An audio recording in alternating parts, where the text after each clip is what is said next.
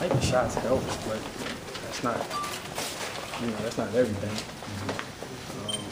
Like I said, I thought on the road we played more focused, spirited basketball. I guess just something maybe about our routine at home that us as players need to fix to make sure that we have the proper energy.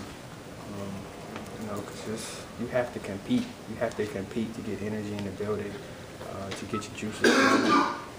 And we have to do something, whether it's pick up defensively, maybe to get our legs going or something. We cannot afford to sleepwalk into the game, and that falls a lot on the guys who start the game, more so than anybody. The coaches can't do it for us, and obviously the guys coming off the bench can't do it. So for the 5 guys that do start,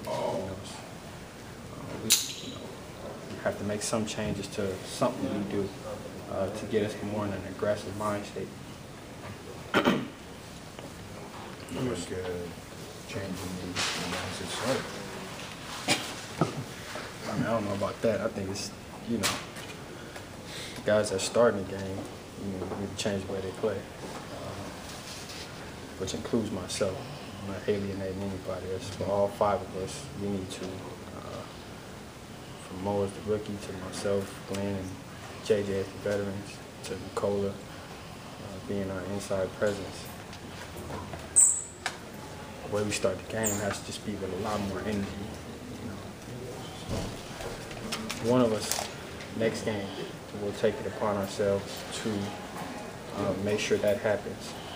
You can't predict the score or making shots, so it's hard to say that we're going to make shots in the first quarter. But next game, we will play with more focus and passion in the first quarter. The turnovers, you guys talked about that this morning, you can't turn them all over because the Hawks are one of those teams that turns it into points, right? I mean, was that kind of the fault? Yeah, obviously the most glaring opportunities came at the end of the half when it was a 4-point game, and now you go into the half down 12 instead of 4, and that makes it an entirely different game, an entirely different comfort zone for them. Which honestly, I don't feel they felt discomfortable or discomfort at all tonight. I didn't get that feeling from them. It was as if they knew they were going to walk in here and win. So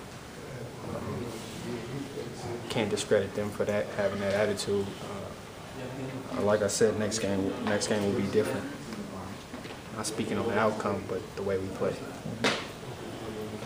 16-2, Josh had to call 2 timeouts. Were you just kind of like, what's going on here? I mean, it's obvious.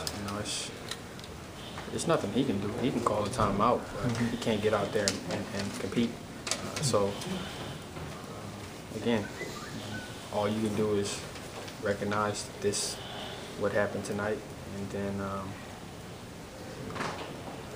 tomorrow will come, and Friday make a change. Thank you.